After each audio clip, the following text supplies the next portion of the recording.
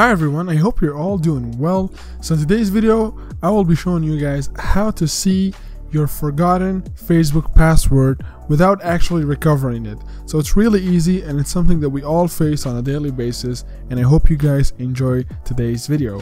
Thank you so much for watching. Make sure to stay tuned.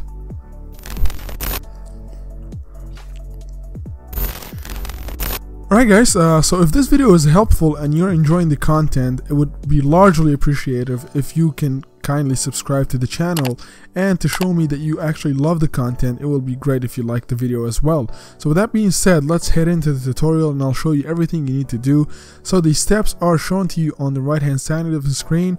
All you need to do is follow the steps in the video, and if you can't follow up, just make sure to read the steps that are written in front of you. So the first thing you need to do is go to your settings and then to your app management list. Go to app settings and then choose Facebook. Now make sure to tap on force stop so your application does not interrupt us while we're trying to recover the password, but we're not actually recovering it, we're just seeing the password that we have forgot.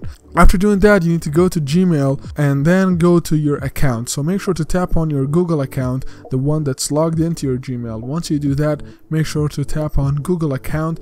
It will take you to your Google accounts page. All you need to do after that is go on and tap on security. So once you do that, make sure to follow the steps that I'm showing you in front of you so you can be easily informed on what to do. So like I said, go to security and then drop down until you see password manager. So what your phone does is actually stores your Facebook password in your password manager of your Google account, and then it also stores other social media accounts as well, but I'll make that another video. So make sure to click on Facebook and then it will take you to the settings. Now you need to create a password if you haven't had one. Make sure to create a quick password by setting up one without a fingerprint or facial recognition. So just choose the last step and then create a fast passcode so that we can have the tutorial successfully made. So like I said, tap on a password without fingerprint or without facial recognition. So you quickly set up a password, choose the pattern, that's usually the fastest one to make. Just choose any pattern that you want to click. We're going to disable this later, we just need it for the sake of the tutorial.